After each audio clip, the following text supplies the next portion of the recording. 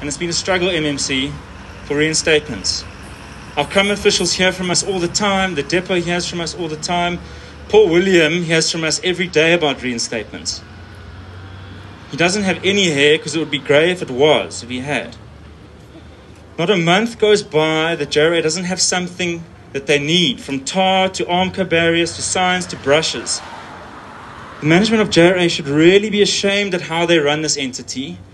The acting MDs, past and present, the depot takes council lashings day in and day out, and they're unable to actually fix many of the things.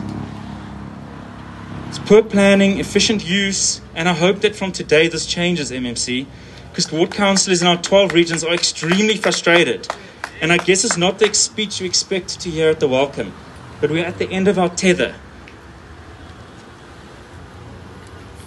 This all dates back long before lockdown. We can't use lockdown as an excuse for poor service delivery, and that mustn't be any of the city's officials' reason for not delivering. Lockdown mustn't be an easy escape, please, officials. We met with the depot in September 2019. We haven't had much change from there. William was appointed at the depot, so that's good. We had another operations manager that's just been appointed, so we're really encouraged by that.